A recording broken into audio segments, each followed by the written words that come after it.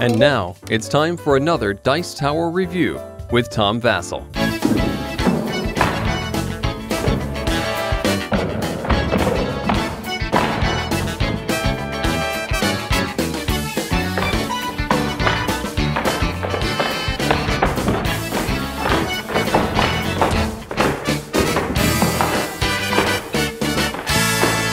Today I'll be taking a look at expansion number 1 for Word on the Street. Expansion number 1 has more cards for Word on the Street. That's really all it is. Okay, it also comes with an extra timer in case something happened with one of your timers. So I thought I would show you a few of the categories that came with it, and while we're at it, we'll take a relook at Word on the Street, which I think is one of the greatest party games of all time, and the party case version of it. The party case version of Word on the Street is kind of like a box inside of a case, which you can unzip and open and take out the board, and you see a spot for the cards, although there really isn't a spot to put the expansion cards, although I suppose you could replace them into the spot. You could take out the original and slide in, now expansion ready.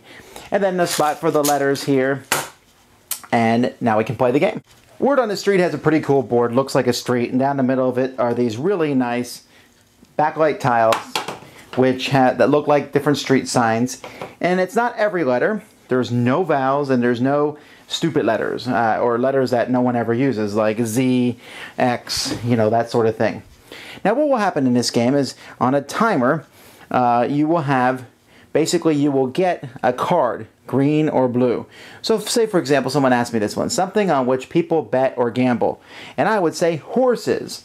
And so I would bring over an H, and there's no R, O, then I'd bring over an R, and then an S, and there's no E, and then I'd bring over the S again because there was 2 S's. If I can bring over S one more time, then I will win the S. Meanwhile, the other team says something cheesy, and they say, oh, lasagna, because they want that S back. So they have L, A, S, A, N, A, which wasn't really a good word to use because the more things you can use, the better it is. Now let's see, a Disney film. I say, all right, Pocahontas. And then everyone challenges me, can you even spell that? I say, I hope so. So I say P-O-C, Pocahon, H-O-N, Hontas, T-A-S. Is there 2 S's? Or is there 2 N's? I don't know. But you can see that I have the H and the S really close. And so this will go back and forth, something elderly people use. And I like the new font that they use. If you look at the original cards, it has this kind of boring font. And this is like party font. Also, I like how expansion wants a street sign. Okay, that's minor. Once you get a letter off the board, it's yours, and they can't bring it back anymore. And the first person to get 8 over to their side is the winner. And you can play with not just one person, but you can play with teams, and so you're all working together trying to think of a word.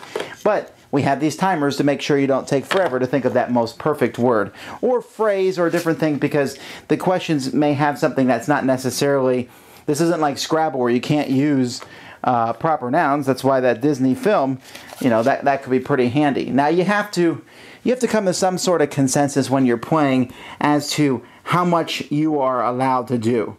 I mean, if you're doing Pirates of the Caribbean, I mean, how far can you do that? The compound words, you have to work together to kind of figure out how that works, and your other team can challenge you. But other than that, the game is very simple and easy to play.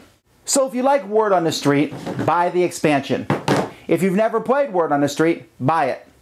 Thanks so much for watching the Dice Tower videos.